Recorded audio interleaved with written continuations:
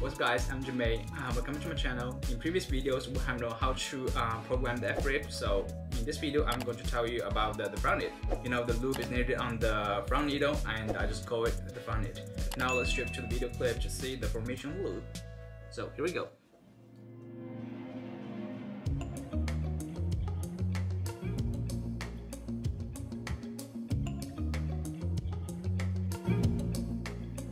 We got front needle and here we got the back needle. So now our fabric is hanging on the front needle, right? And now let's look at the action of the needle to see how the loop is knitted. The front needle will start to rise at third quarter of the altitude it can reach. The loop is actually still inside the hook, right? And when it go up, the loop will actually outside of this town.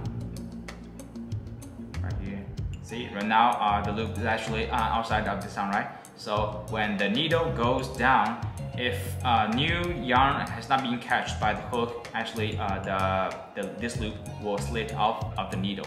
So when the needle start to go down, the yarn feeder equipped with yarn will pass through the front needle, and now the front needle reaches the altitude. So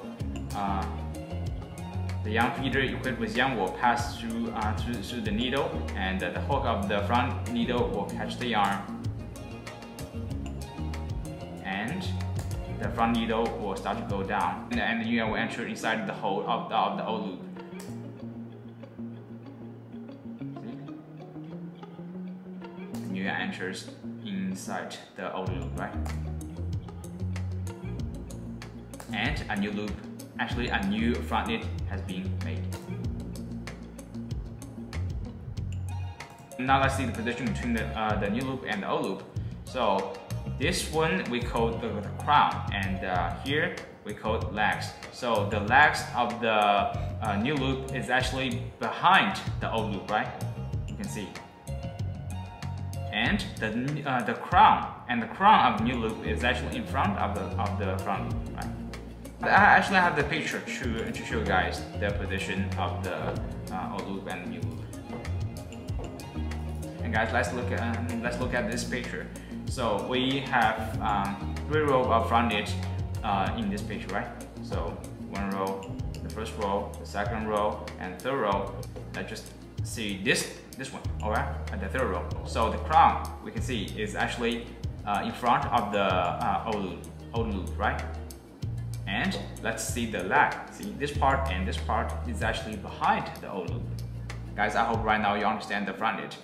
It's actually simple, right?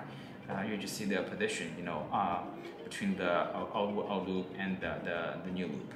So you can be able to know if it is the front knit. So right now I'm going to make a fabric inside that software.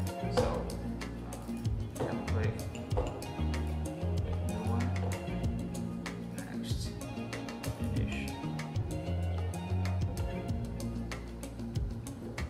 When you create a new file, save is the first thing you have to do. Okay, save to just save to this address. Run it. Okay, save it, and press F, and the crab wheel will show up. Today I'm going to introduce you crab wheel. With this tool, actually you will make the programming faster than you just draw each row by your hand. Let's talk about the first one, the start needles. It's actually not the first needle of the knitting area. The start needles here is actually the width of the fabric. So actually it determines how many needles you want to knit for a fabric.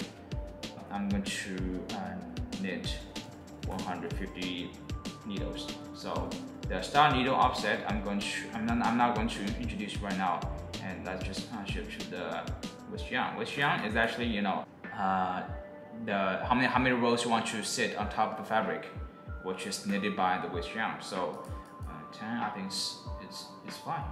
So, and the ribbons, how many rows of ribbon that you like to set in the fabric. So here the number is 10.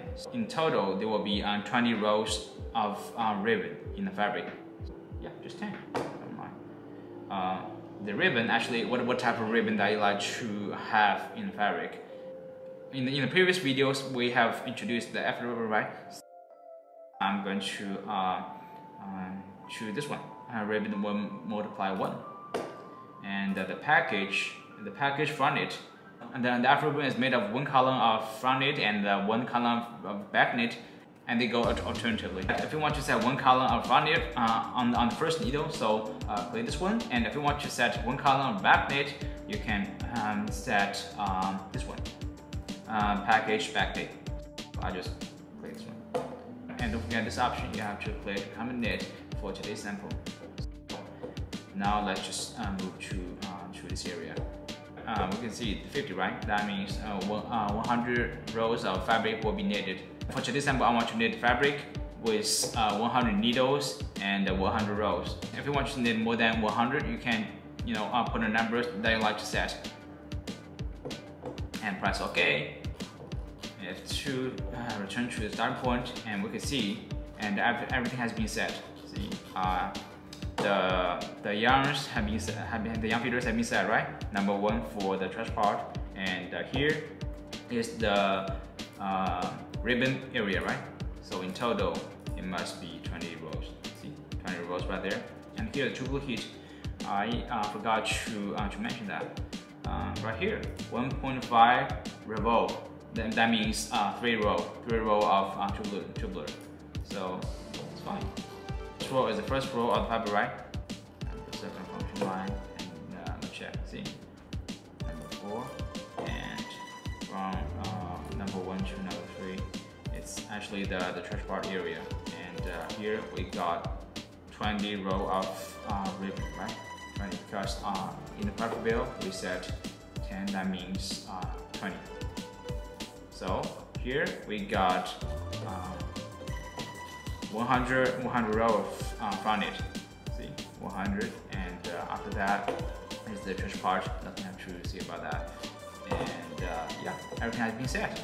You don't have to do anything. You just click this icon and press OK, and the software has been made. So now you can just directly translate this document to the machine and knit it. And by the way, if you like this video, subscribe to my channel and give me a thumbs up, please. Thank you, and I'll see you in the next video.